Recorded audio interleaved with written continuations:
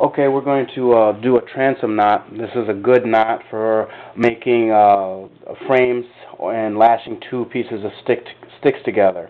So I'm just going to undo this and run you through it. Okay, essentially you'll have a vertical standing end and a horizontal piece, crossbar like so. Take your cordage, run it around the vertical top part here like so, and you want to have a decent amount to work with of cordage, and then you're going to run this over the horizontal bar and on top of and behind both the standing end of your cordage and the vertical part or vertical bar. Okay, now you're going to, what happens is there's an X or a figure 8 that's created here. You're going to take this in here and run it straight up the middle and cinch it.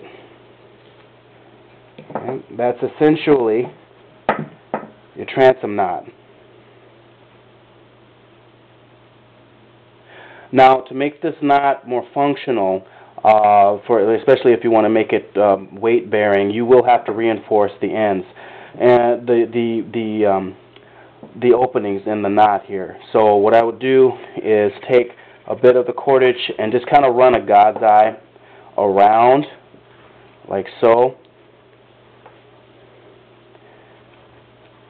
Just like so, you just kind of wrap it. It's like a God's eye. You're making one, and you do this maybe 2 or 3 times, like so. Okay, and just go to the back, flip it over, and then this is where I would go ahead and I would tie this off. And I'm just doing an overhand knot, and then another overhand knot, like so. Just to kind of knot it together, I would snip these ends, and this would provide me with enough friction to be a little bit more weight or load bearing.